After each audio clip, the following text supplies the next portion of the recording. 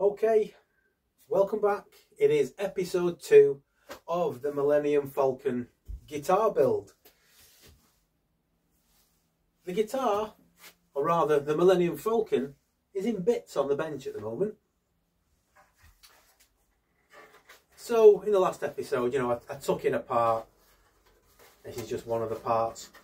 Off camera, I've had it in my kitchen sink and I've scrubbed it with soapy water and I got all the 45 years of grot and dirt off it.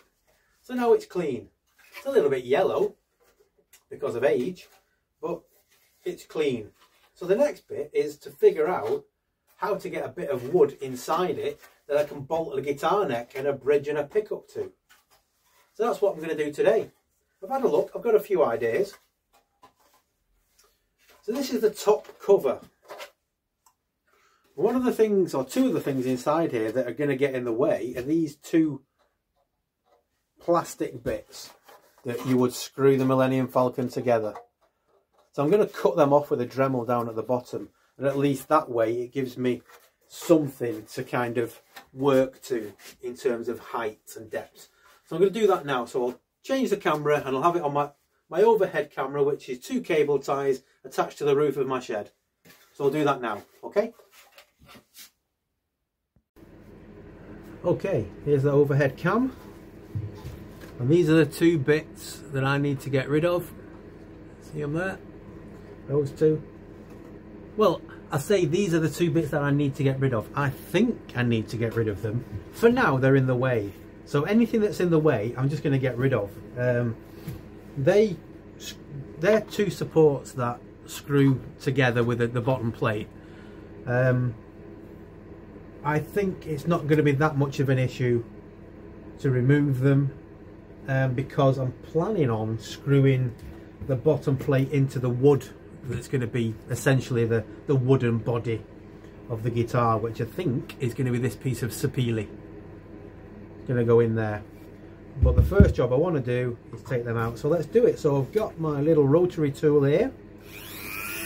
Sorry about the noise. It's got a plastic cutting disc on it, so it should make short work, but here we go.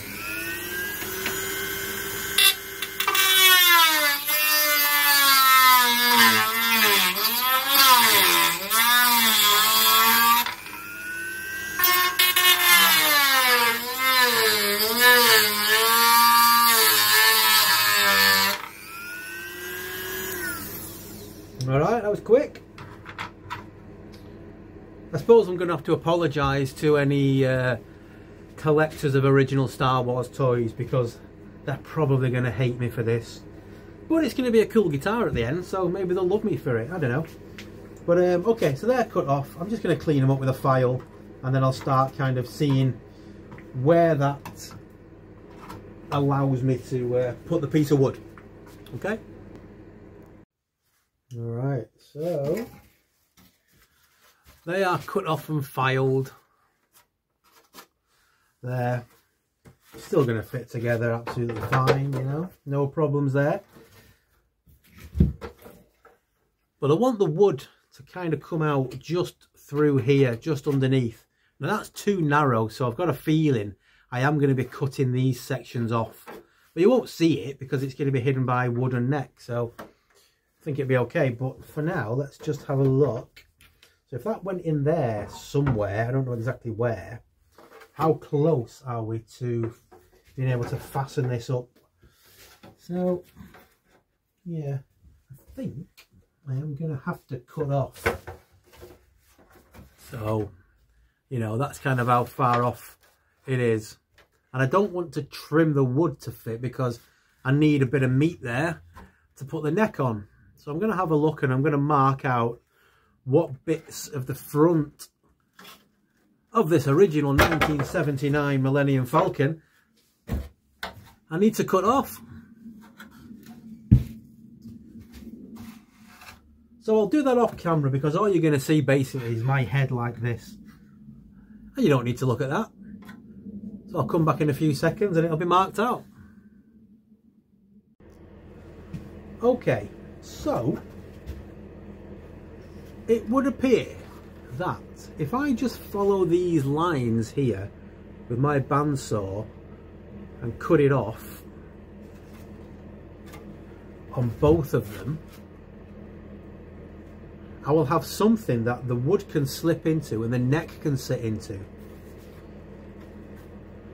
But do I want to do it with a bandsaw? That's the thing. Or do I want to do it by hand? I think the bandsaw. Why not? Let's have a go. So they're going to break it, isn't it? I'm sure we can sort it out. Okay, here's where I am right now. So I've just cut on the bandsaw right up to this lip here. Okay, the whole workshop smells of molten plastic now, but not bad. I got to file it and clean it up, but that's not bad because the wood is going to hide any of that. The neck's going to sit in there.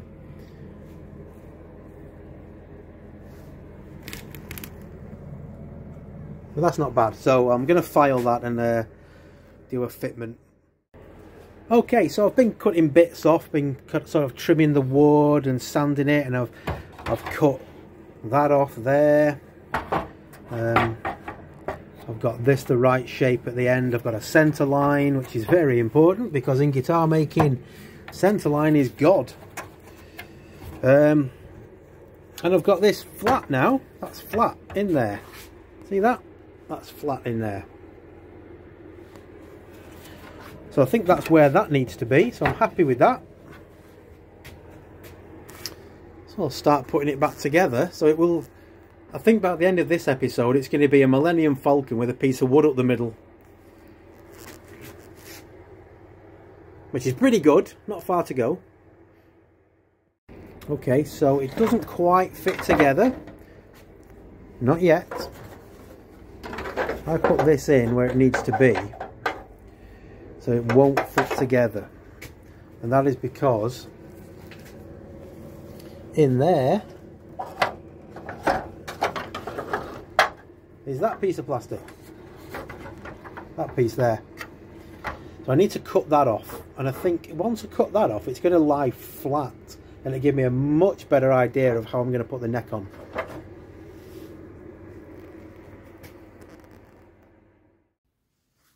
Alright, I am going to cut that piece out.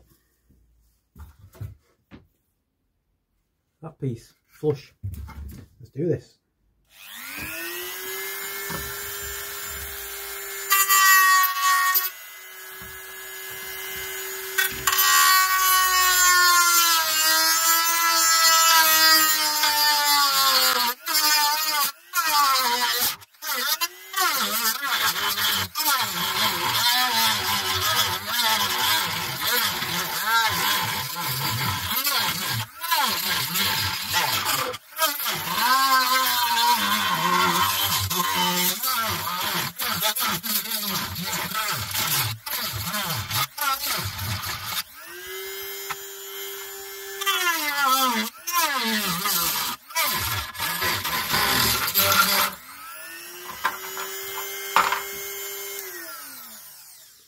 There you go, that's off.